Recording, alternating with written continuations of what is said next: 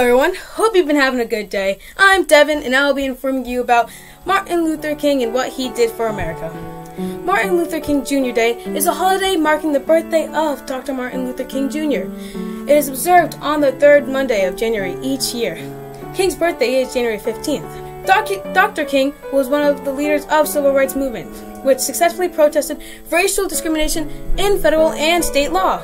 The campaign for a federal holiday in King's honor began soon after his assassination in 1968. Rest in peace.